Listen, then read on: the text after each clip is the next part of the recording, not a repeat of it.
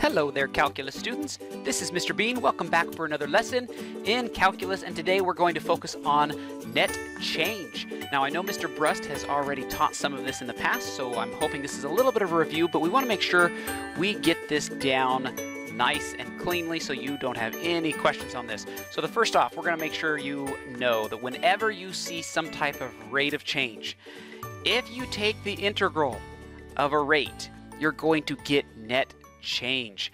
If you integrate a rate, you get net change. So this, if I was in teaching you live in class, I would remind every single time I saw an integral and there was some type of rate of change, I'd always be reminding you, hey, integrate a rate, you get net change. Now, if we're talking about some type of position on an x or y axis or velocity of some sort, a lot of times we'll call this displacement. Sorry, sloppy handwriting. Displacement. Now, displacement is just the same thing as saying the net change from where it began to where it is at the end point. Make sure you've got that written down. I'm going to move on here to our first example. Number one, Mr. Brusty's going to drive across town to Mr. Sullivan's house to play with some Star Wars. We've come up with a equation here, function that represents his velocity. Now, this is a made-up thing, all right? But the important thing is to know that it's not miles per hour, it's miles per minute. Now that's important because we're only measuring by minutes over the first 30 minutes. The scale here is your window and your scale. This is 5 minutes, 10 minutes, 15, 20, and so forth. So what we're trying to do is set up an expression for each of these scenarios, and then we'll just use a calculator to solve it. So how far is Mr. Brust from his house after 10 minutes? The way you do that is we just want to see what's the net change from the beginning to end. So if we go from 0 to 10 minutes and integrate the velocity, we are going to get, oh, I should probably add a little dt here, and then it's going to be approximately, now we can plug this whole thing straight into the calculator. Let's see what we get. Pull up my calculator, go to my y equals. I have already plugged this in already to kind of save myself some time. I want to double check my mode. It is in radians. Yes, it is. Second quit. So now I say math 9. So I'm doing my integrals and I'm going from 0 to 10 minutes. Now instead of plugging in this whole thing of sine 0.3t and so forth, I can just use my variables button because I plugged it into the y variables and then the function, and the very first option is y1. That's where I plugged it in. So if I just pull that up, it's going to save me a little bit of time here, and then with respect to x. So hit enter, and what do I get? It's thinking. You can see its little spinning thing right up there. 3.010, so I can just say 3.01. So I come back here, 3.01 miles. In the first 10 minutes, it's been 3.01 miles how far I am away from my house. Now, what in the world is happening here? This portion is negative. Okay, that is negative. This portion, up until we get to 10 minutes, so I'll draw the line here and stop it. This portion is positive. So what's happening is that this is going away from the house. Mr. Brust is traveling away from the house in the negative direction, so away from Mr. Sullivan's house. This is in the positive direction, going towards Mr. Sullivan's house. So it's starting at 0, subtracting the negative, adding the positive, and that's how we get the net change of 3.01. All right, let's do another one. How far is Mr. Brust from his house after 15 minutes? So now we're going to go from 0 to 15 of that velocity function. And that is approximately, let's pull up the calculator, and we just do the same thing. Let's do this. Second entry. And then it just pulls the whole thing up. And I just have to scroll back here and change the 10 to a 15. Right? Yep. And then just hit enter. 3.397. So this is approximately 3.397 miles. So why is it barely more after 5 more minutes? Because, watch, now we're going all the way to 15. So we add this bit here, but then you subtract this bit. because this is negative. So that's why it used to be 3.01 miles, and 5 minutes later, we've hardly gone any further because we somehow, Mr. Brust turned around and went the wrong direction again. Okay, so that's what this negative is. All right, if Mr. Brust arrives at Sullivan's house after 30 minutes, how far away does he live? So how far apart are they from each other? So that is just a simple 0 to 30 of v of t. So what is the distance, the displacement between their houses if it takes 30 minutes to get there? Let's do the same thing again. Second entry, and let's change that 15 to a 30 and hit enter. 22.824, 22.824, 22.824, whoops, 24 miles. That is how far apart they live because we're just taking the displacement from 0 to 30 minutes. How many miles, should say Mr. Brust, how many miles did Mr. Brust drive? So now this is a little trickier because what we want to include on this is everything. So how far is this? Plus how far is this? Plus how far is this? Plus how far is this? We're going to add up everything. So these negatives need to become positive. The way you do that is we're going to put some absolute value around it. So let's plug this in. We're going to go from 0 to 30, but this time we want the absolute value of v of t dt. Okay, so this is how we set that up. And then we're going to say that is approximately, okay, so how do I do that? Let's go second enter again. But now, oh, let's see here. Y1, we need to put second catalog. Second catalog, the very first option is absolute values. Absolute value. Now I need the Y1 there. So variables, Y variables. First option is function and Y1. Now I've got my velocity function in absolute value brackets. 28.497. Let me just click and drag this over here because I might forget. 28.497. So 28.497 miles. So you can see here there was an extra, what, 5.5, 6 miles driven in the wrong direction. That's the total. So what that tells us is the absolute value would take this graph and flip it up on top. So it's just taking the total area of all of these things, which I know you've done already, but that's just fitting it into these word problems.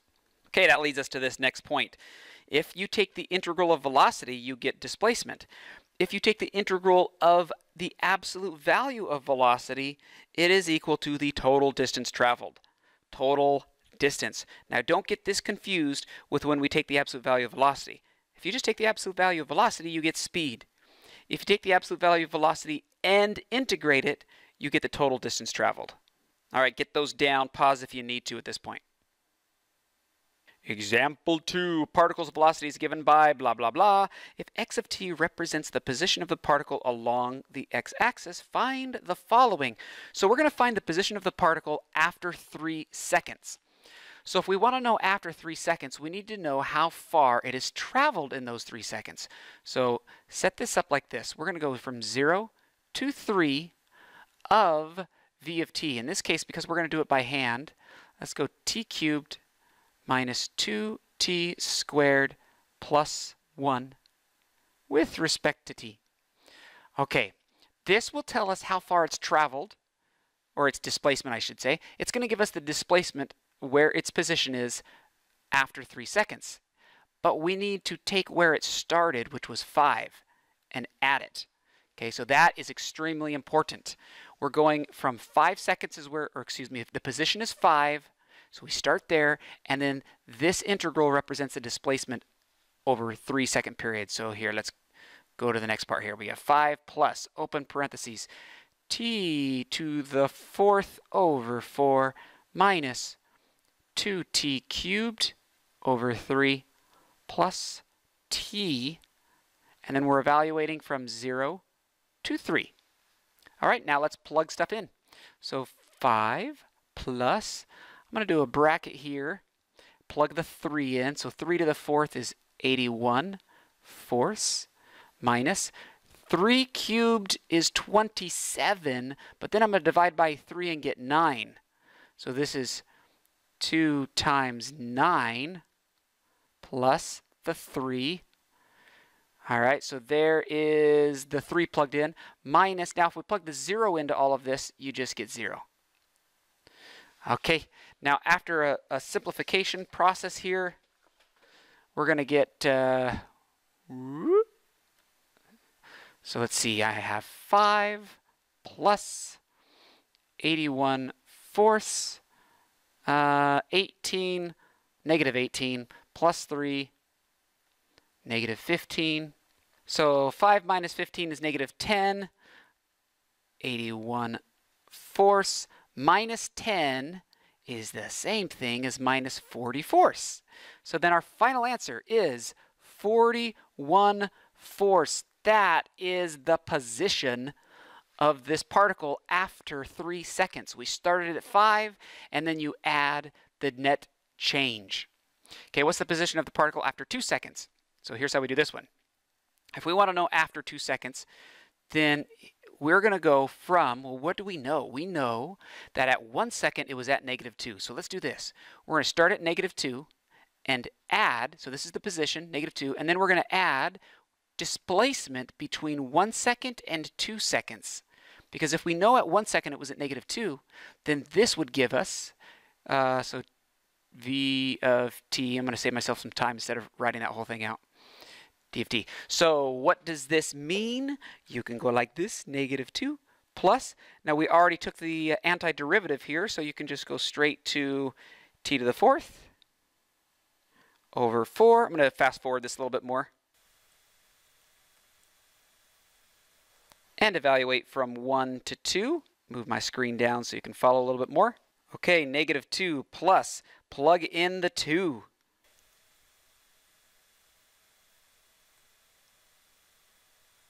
Minus, now we plug in the 1.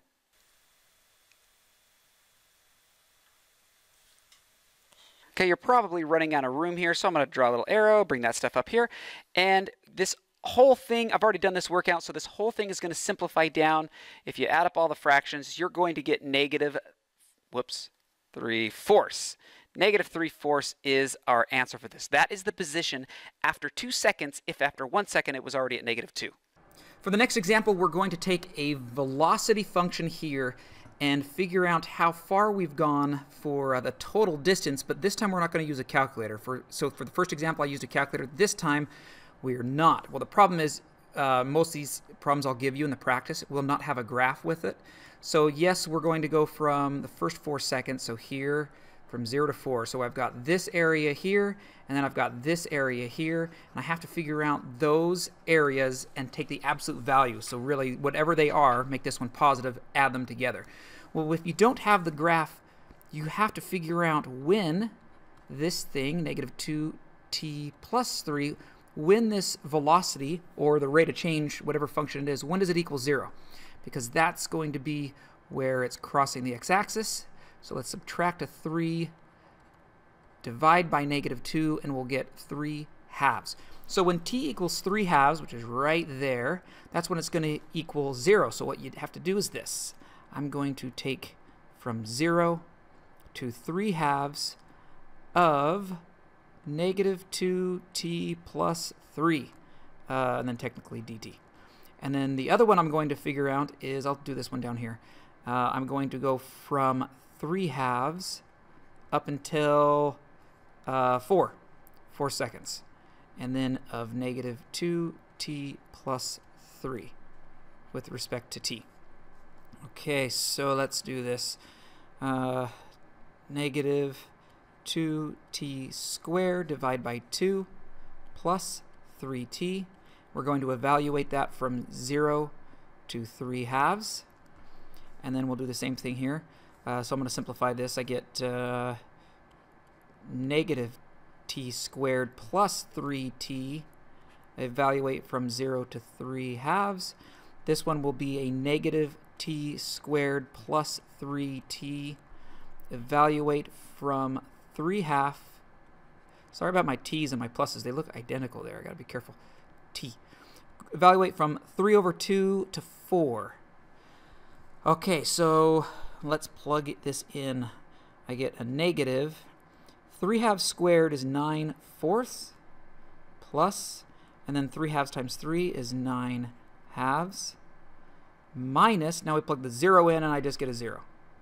So negative 9 halves, negative 9, not halves, fourths plus 18 fourths. Let's get common denominators. That's going to equal 9 fourths. All right, so this one right here equals 9 fourths. That's important. I'm going to circle this one to remind me to come back to that. Let's try this here. So plug in the 4. I'm going to get a negative, and then 4 squared is 16, plus 3 times 4 is 12, minus, now we plug the 3 halves in, which we already figured out. When we plugged in the 3 halves here, we got that it was 9 fourths, so that makes this a little easier. 9 fourths. So this is negative 16 plus 12 is negative 4. Negative 4 minus 9 fourths, which gives me negative 16 fourths minus 9 fourths. That comes out to be a negative 25 fourths. All right, so there's my two values. This one is a positive 9 fourths. This is a negative 25 fourths, but I have to take the absolute value of this one. So really, my final answer then is 9 fourths plus 25 fourths, which gives me 34 fourths. Is there any units that I need to worry about? Seconds, particles, velocity, function. Nope, there's no units, so 34 fourths. There is my answer there. So again, the reminder here is, if you were trying to write yourself some generalization, some notes, is take the velocity function or the rate of change function, set it equal to 0, because you need to know when is it crossing the x-axis. Then you've got your boundaries for these two integrals that you're going to work with. All right, last example. This situation, it's kind of similar to what we've already done. When you have a derivative function, and they want to know what is h of something, the original function, all you need to know is one other point of the function. So if we have h of negative pi, and we know it equals 12, then what we can do is we say 12 plus, it's just like the example from number 2. We're going to start off at 12, and we're going to add how much it changes between negative pi and 3 pi over 2. 3 pi over 2. And then we take the derivative, or excuse me, the integral of the derivative cosine of t with respect to t. Okay, what is that going to be? 12 plus the integral of cosine of t is just a sine, and it is positive because the derivative of sine is cosine, so that works. And then we're going to go from, and we're only concentrating on this portion of it when we plug in these values, from negative pi to 3 pi over 2. All right, so now we go 12 plus, plug in sine 3 pi over 2 minus sine, plug in a negative pi. So this is 12 plus sine of 3 pi over 2, that is negative 1, minus sine of negative pi, that is a 0. So it's 12 minus 1, 11. H of 3 pi over 2 equals 11.